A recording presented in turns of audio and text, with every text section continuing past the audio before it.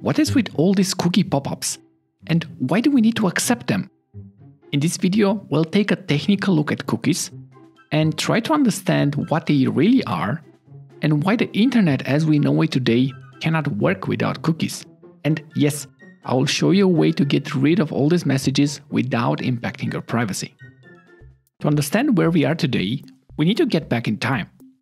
It is the early 90s, and while the internet was still young, early adopters noticed a need to make the internet more personal. You see, if John and Mary would open a browser and visit the same website, they will get back the exact same content. There was no personalization. What if John had difficulties reading the text and preferred a larger font size? Or Mary wanted to see the Spanish version of the website. There was no way for the website to know this and store this preference. The internet was impersonal. You see, HTTP, the protocol that powers the internet, is stateless. Without using some kind of memory in our communication, using the internet as we do today would be almost impossible. When you type in an address in your browser and hit enter, what happens is that the browser will send an HTTP message requesting that website. The server receives your request and sends back a response with the page requested. Essentially, the server has no way of knowing who you are and which request you have sent before. Your request is not much different from the other millions of requests the server has to handle. This made things like adding a product to a shopping cart very hard to do. Around 1994, two smart guys working at Netscape created the initial specification for cookies. As a side note, at that time, browsers like Google Chrome, Internet Explorer, or Firefox did not even exist, and Netscape was one of the major browsers out there. Since there was no reliable way of uniquely identifying somebody, the idea was to use the user's computer to store some data. For example, if a website wanted to distinguish between new visitors and returning ones, all they had to do is set a cookie. But why are cookies called cookies in the first place? The concept of a cookie was already known as magic cookie or fortune cookie and already used in Unix systems as a form of identification. As you know, a fortune cookie carries a message with it. The identification process using magic cookies is similar to when you are handing out your code at a cloakroom and receive back a ticket with a number. That number has no meaning for you, but without it, you won't be able to retrieve your code. But now let's get back to browser cookies. To better understand how cookies work in a browser, here is a quick example. If I'm visiting this website for the first time, I'm getting this version. However, if I refresh the page, the text on the website changes. So how is this possible? Let's look behind the scenes to understand what is going on. I will open the developer tools and click on the network tab. This will allow me to see the HTTP requests being made. When I requested a page for the first time, the server has sent a cookie. A cookie is, technically speaking, part of the HTTP messages being exchanged. The response contains the information requested, but also some headers which hold additional data. One of these headers is a set cookie header. When the browser sees this special header, it will store the information on your computer. Cookies are represented as key-value pairs.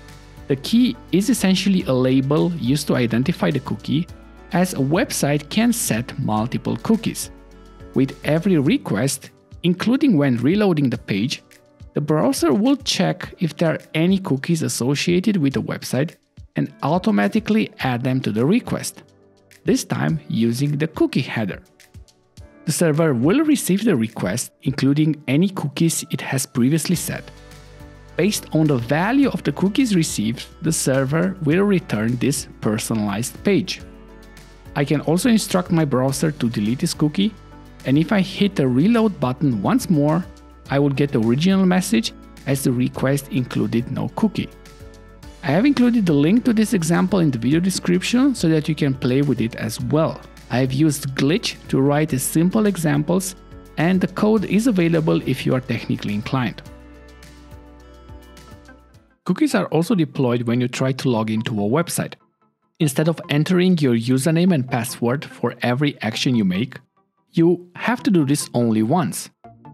You essentially exchange your username and password for a unique identifier that a website will send in a cookie. This is the same concept as a cloakroom example given previously. When you close a website and later come back, you are still logged in. You are still logged in because you still have the cookie and your logging session was deemed valid. It did not take long for cookies to be supported in all browsers, and their adoption was soon widespread. The initial idea of cookies has been mainly for functional reasons. This is why we often refer to these cookies as functional cookies. Without them, it is very hard or impossible to use some websites, as you won't be able to log in or use other features. So cookies were born as a way to differentiate users and to show content relevant to each user. So far so good. But why did cookies become such a privacy issue?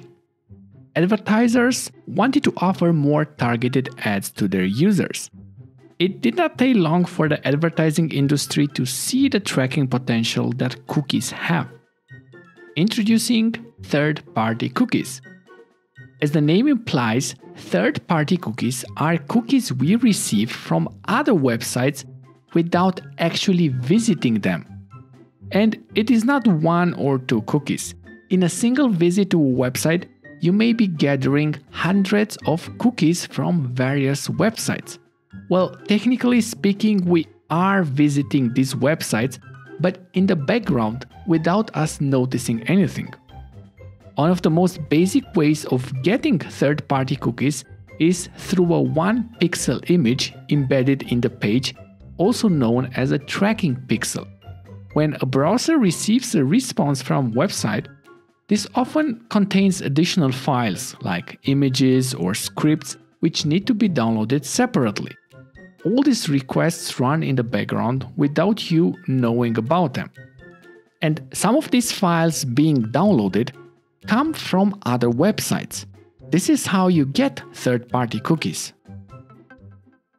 Let's take a look at a quick example of a tracking pixel. First, I will use the developer tools to delete the cookie from the tracking website. Now let's go to this news website and see what is going on. Apparently not much. Even if I hit reload, nothing is changing. But let's open the developer tools in the browser and take a look at the HTTP traffic. Notice that the news website was called first, and right after this, another HTTP request was made. This additional call has visited the tracking website without us noticing it. The tracking pixel is hidden in the HTML code of the news website. You can easily see it if you inspect the source code of the page and look for the image tag. This is sufficient to instruct the browser to call the tracking website in the background. Now we have a cookie from the tracking website that we did not want to visit. This is confirmed by opening the tracking website, which will be able to identify us as returning visitors, as we have the tracking cookie. This is how a very primitive tracking pixel works. A pixel is the smallest size an image can have. If you make it white, transparent, or hide it completely, no user will notice it. Sometimes things can be hidden in plain sight. Anytime a website embeds a Facebook like button, a YouTube video, a tweet, or an ad, these other websites are called in the background as well. While this may seem harmless, these other websites can set their own cookies and track your movements. This basic trick allowed advertisers to set cookies uniquely identifying a person. With this identifier, advertisers can track which websites and pages you visit, when, for how long, and how often. every click you make is tracked, sometimes by multiple ad networks at the same time. The advertising industry heavily relies on cookies to know which websites you visit and to build profiles. While they may not know your name and address, they will often know in which city or area you live, which are your interests. They can make educated guesses about your age and sex. Their goal is to deliver more targeted ads so that you buy more. The more they know about you, the better the ads. This is why when you sometimes read a blog post about a topic, you will later see ads on other websites recommending products. Your browser happily stores and sends back any cookies, helping advertisers identify you. Not only that, this tracking continues beyond your computer, and it won't take long to see the same ads on your phone as well. But wait, it gets worse. For example, if you're already logged into Facebook, any visit you make to a website with a Facebook like button or similar could be directly associated with you. The more websites embed like and share buttons, the more Facebook and co. know about you.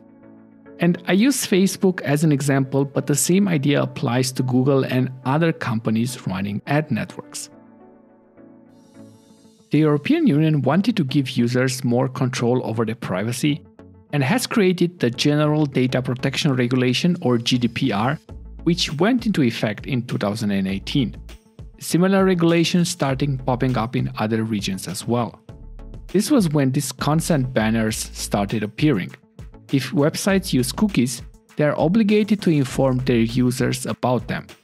The idea is to have your explicit consent in terms of tracking and the use of cookies. But we all know that this does not work as intended, since they are often designed to give you no choice of rejecting cookies, and even if you wish to do so, you will need to spend minutes clicking on dozens of checkboxes or switches. Good idea, lousy implementation if you ask me. There are exceptions, but very, very few. Some browsers decided to take action against these tracking cookies. Firefox has limited the support for third-party cookies, and many browsers, including Google Chrome, will stop supporting third-party cookies by the end of 2023. Blocking these third-party cookies is also not the end of tracking. There are many other ways to store data on the browser, including local storage, IndexedDB, or WebSQL. Advertisers are already using other ways of tracking users without cookies. The more you use your computer and browser, the more personalization you bring to your surfing behavior. Your browser type and version, your browser extensions, the fonts you have installed on your computer, your screen resolution, and much more can be used to create a digital fingerprint of your online presence without involving any cookies at all. This is called browser fingerprinting. You can take a look at websites such as miunique.org and cover your tracks from the Electronic Frontier Foundation to test your browser fingerprint. I guess that you will be surprised. Finally, let's look at how you can get rid of these annoying cookie warnings and improve your privacy while using the internet. Let me begin by saying that blocking all cookies won't do much good, as most websites cannot function without them. The browser I would recommend you look into is Brave. Brave is based on the open source project Chromium that Google Chrome uses. If you are already using Google Chrome, migrating to Brave will be pretty easy, as the data import is straightforward and all Chrome extensions are compatible. What Brave does best is blocking trackers by default, limiting third-party cookies, informing you about what's being blocked, and trying to prevent browser fingerprinting as much as possible. Combine this protection with a Chrome extension I don't care about cookies, and you may be on track to spending less time clicking boxes and protecting your privacy just a bit more. Good alternatives are also Firefox or Safari, as they are known for paying more attention to this privacy aspect. You may want to stay away from Google Chrome or Microsoft Edge, I hope this was useful and has helped you better understand what cookies are and how they work. If you want to support me to make more videos like this one, like and subscribe, maybe hit that thanks button. Don't forget to leave a comment in the section below, and I will see you next time.